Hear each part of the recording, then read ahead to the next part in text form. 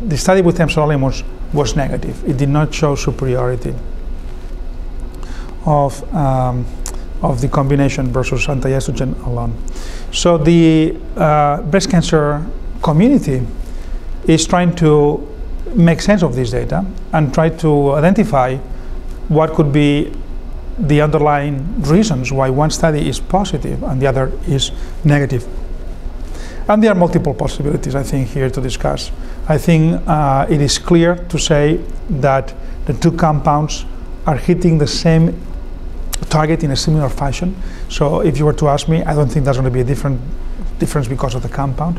So then we're left with two obvious possibilities. One is that everolimus is working only in patients with refractory disease. That was the difference between the two studies.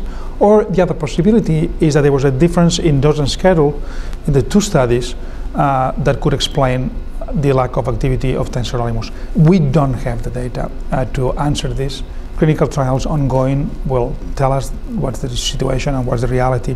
But my feeling is that probably there was a dose and effect situation with Temsirolimus, because what they have reported so far, and again, this paper has not been published, it's been presented in multiple meetings, but not been published yet in a peer-reviewed journal. Hopefully they'll do that soon.